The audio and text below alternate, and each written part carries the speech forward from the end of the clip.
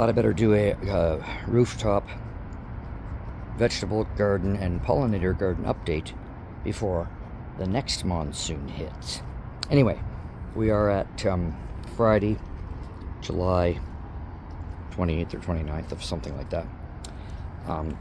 So what we're going to look at today is not peak pollinator bloom just quite yet, but because there's a lot more coming, as you'll see. So we're starting off here at blanketflower, my ginormous patch of coleus.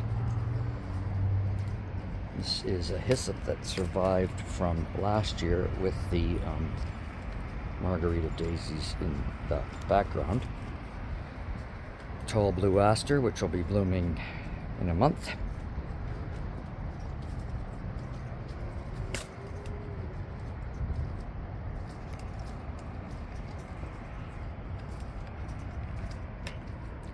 Yes, lettuce. Vegetables are lettuce, leaf lettuce.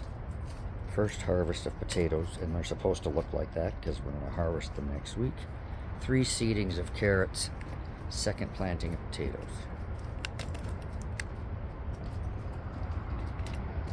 And as August approaches,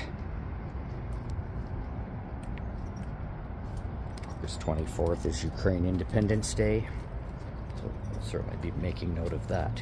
More hyssop, tall, stiff goldenrod, which is almost ready to bloom.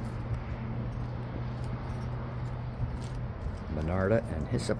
The lavender, for whatever reason this year, is really late blooming, but I'm okay with that because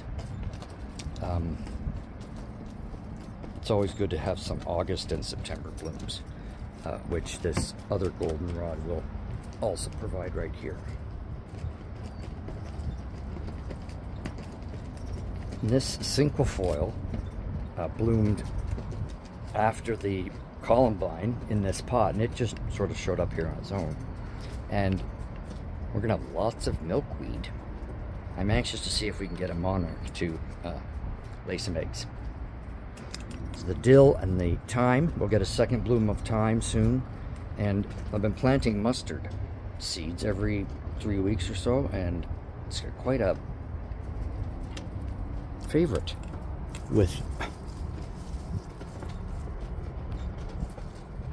it's covered by the Virginia creeper. Anyway, there's plenty to